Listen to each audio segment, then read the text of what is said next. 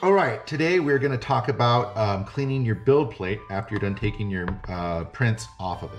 So these are some miniatures I'm taking off right here with my scraper. Hold on, give me 1 second. Support's exploded. It's so powerful. But okay, so these are off. Now what do you do with your build plate? What do you have to clean it with? Do you have to sandblast it? Do you have to run it under acid? Nope. This is what I do. If you didn't get any failed prints, check your prints, make sure there's no failures. No failures, nothing floating in your vat. Just scrape it off. Any little pieces come off, put them in here. Get a paper towel, just any old regular paper towel. Flat on the flat part. Wipe this down, get any pieces off that could be. Wipe the edges.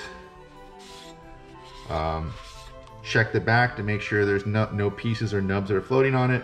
And then this, honestly, this plate, because it's just going back into the resin to print, this is clean enough and good enough to print with. So you put this back on, fasten your build plate on. Always be sure to fasten your build plate on in case you forget later.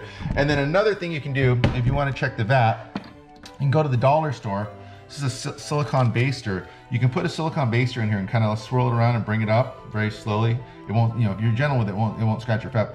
And you can actually see if there's pieces of any pieces of failed print in there. If there's not, you're good to go. If there's like 1 or 2 and you feel like you got them all, you can roll the dice and do it. But if you're going in here and pulling up pieces that are coming out of here, you want to empty out your vat, strain your resin, clean your, all clean the vat, get your pieces out. But if not, it's a great way to check without having to, like, kill yourself or use the spatula that comes with that little plastic spatula and scratch your fab.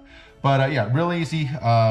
Just paper plate, just paper towel, wipe it clean on the bottom, and then the side edges. I never wipe the top unless there's stuff actually sticking to it, but there isn't, as you can see, and then you're good to go.